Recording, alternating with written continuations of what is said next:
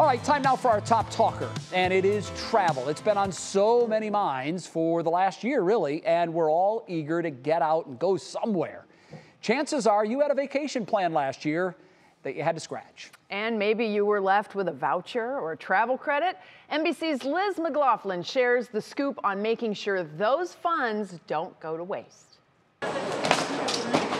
A year after the pandemic upended the travel industry and canceled flights, Americans with vouchers could be racing the clock. But the first step is to read the fine print on that expiration date. Because on some vouchers, it might refer to the date when you have to make a booking by, but on other vouchers, it might refer to the date when you have to travel by. Scott Keys of Scott's Cheap Flights, a discount travel site, says now is the time to read up on the stipulations of that travel credit and perhaps give customer service a call.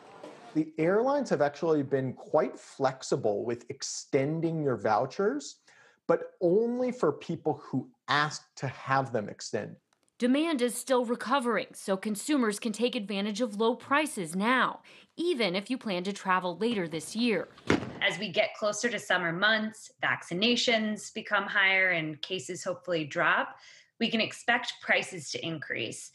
And if you do need to change it, many airlines are still waiving change fees for flights booked by the end of the month. What that does for travelers, obviously, is lets you make your travel plans in pencil rather than pen.